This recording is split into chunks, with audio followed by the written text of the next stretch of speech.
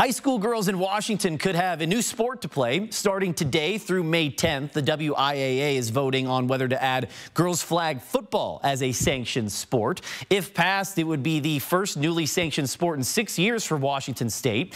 There has been a lot of support for the cause, including from the Seattle Seahawks. During the NFL draft, Seahawks star receiver Tyler Lockett spoke out in favor of passing the vote, surrounded by some girls flag football players.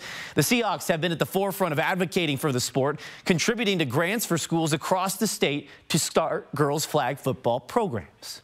And I think it's just like a really cool opportunity, but I also do think that it should be a sport because as you look at even what's happening in the Pro Bowl with flag football becoming a thing, and I think that it is going to continue to be something that's going to be really big down the line, and I think it's a way that women can be able to be a part of football and play football and stuff like that. And, like, we're going to win a championship out here.